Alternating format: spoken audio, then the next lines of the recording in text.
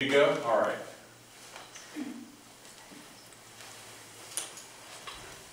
With apologies to Veronica, who does not like self-stories. And to those of you who have heard it before, because this is a story I tell almost every May for Mother's Day. And it's called Mother Love. The year is 1980, August to be exact. And this was a rather difficult time in my life because my mother had died that Easter Saturday. And I was still kind of getting over that. And, but it was also a happy time because we were going on vacation the next day. And I had the task of getting one of our apartments ready to rent. We had a tenant ready to move in, but there were things that had to be done, and I was the official do-it-yourselfer in the family because I had the time since I was a stay-at-home mom, and I also had I liked to do it. It was just lots of fun. So this particular day, it was a Saturday, and I was working all day on the apartment getting everything ready, and the last thing I had to do was paint this little postage-sized stamped bathroom. This was the alley apartment, really small. And I'd been at it, and my husband appeared in the doorway, and he said, "You know, you've been really working hard all day." He said, "When you get to a stopping point, come on home, and we'll go out to dinner." That was So I did get to a stopping point, put my paint tray and roller in the fridge, drove home, we went to dinner. I'm getting ready to go back, no car keys. Looked everywhere I can think of, can't find them.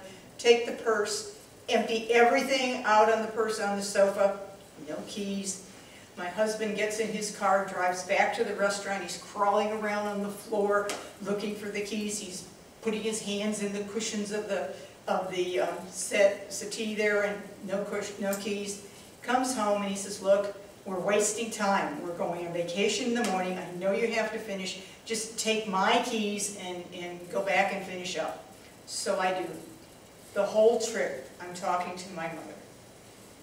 "Mom, please help me find my keys. You know how important this is to me. It's got my lockbox key on it."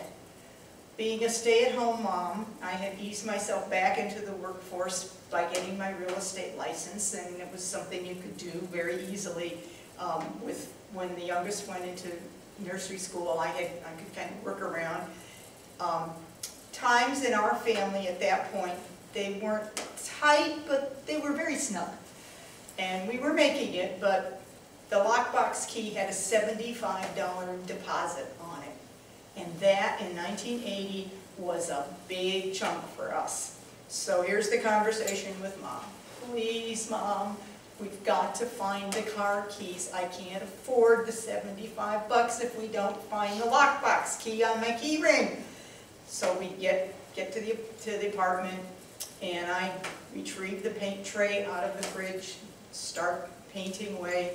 And I'm standing in the shower, still talking to Mom, and my eye happens to light on the toilet seat. This is a tiny little bathroom.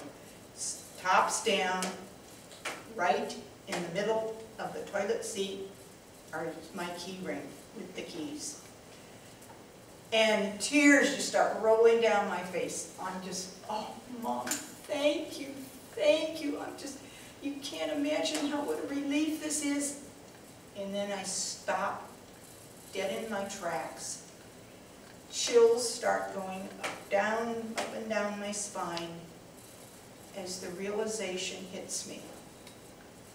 There is absolutely no rational explanation for how the keys could get on the toilet seat, because I had to have the keys to drive my car home.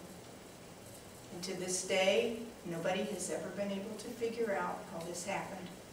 And it really did happen to me.